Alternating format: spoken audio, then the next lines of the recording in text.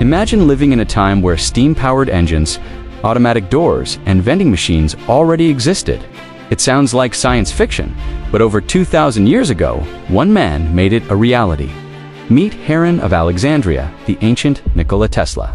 Heron was a Greek engineer in Roman Egypt, and his inventions were centuries ahead of their time.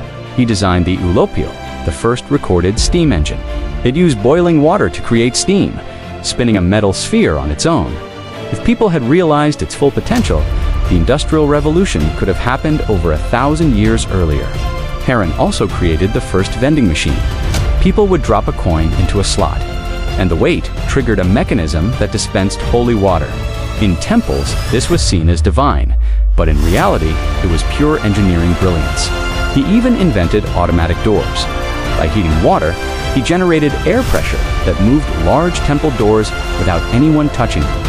In the world of entertainment, he built mechanical puppets that performed their own plays, laying the foundation for early robotics and automation. His ideas were revolutionary, but ancient society was not ready for them. If the world had embraced Heron's work, modern technology might have developed centuries earlier. Heron of Alexandria was a genius, born ahead of his time. What if the world had listened? Like, subscribe, and share your thoughts in the comments.